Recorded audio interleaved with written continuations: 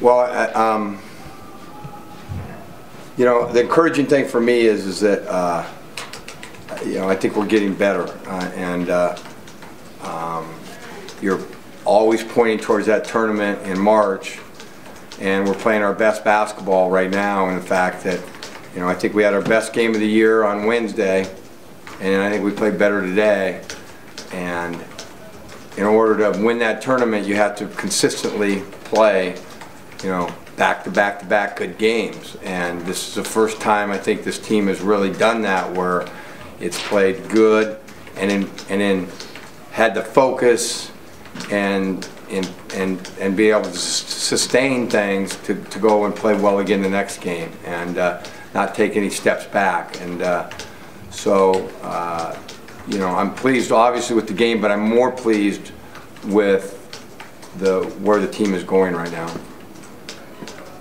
Coach, was there a little bit of a slow start to the game? Were you concerned at all about a little bit of a hangover from Wednesday's game, because it was such a scintillating performance, I thought, on Wednesday? Well, I don't want to make excuses, but I thought, you know, you walk out, you leave here and the place is electric, and you walk in today and everybody's at the beach, and you know, it's certainly not our fans' fault, but you know, I thought the atmosphere was a little flat, and I think our team came out. I told them that before the tip. I go, you need to generate your own energy in here. There's no excuses.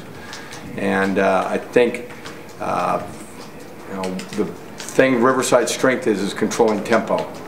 You know, when they get people in their pace and slowing it down and frustrating you, that's when they have success. And again, they did that early in the game, but slowly we were able to get some stops and some rebounds and get the pace of the game up.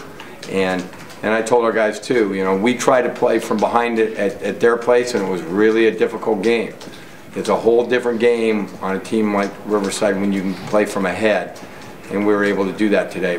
You know, I don't know that we ever trailed, and you know, I think that was a big key. Coach, you've talked a lot the last few weeks, especially about holding teams under 60. Can you talk about being able to hold them under 40? That's better than 60. You know, I mean, yeah, I think we're improving. I mean, that's you know, again, we didn't hold Riverside under 60. I mean, Fullerton under 60, but they're the second leading scoring team in the country, and 65 was pretty good. So, I think we're getting better defensively. So I told them, no, we can't. You know, we've got to shore some things up. We can still play better than this, and that's really exciting as a coach, to be in the middle of February, you know, less than a month from Selection Sunday, and saying, hey, we can still play better. And but I think we have guys in a great rhythm right now, playing very well. So it's a fine line as a coach between driving them to get better and keeping them where they are. But we were pretty light this week. Next week with Wednesday and Saturday, I said we can. The following week with one game, we can take some time. This week we can't. You know, we got to go Monday good, Tuesday good. We play Wednesday.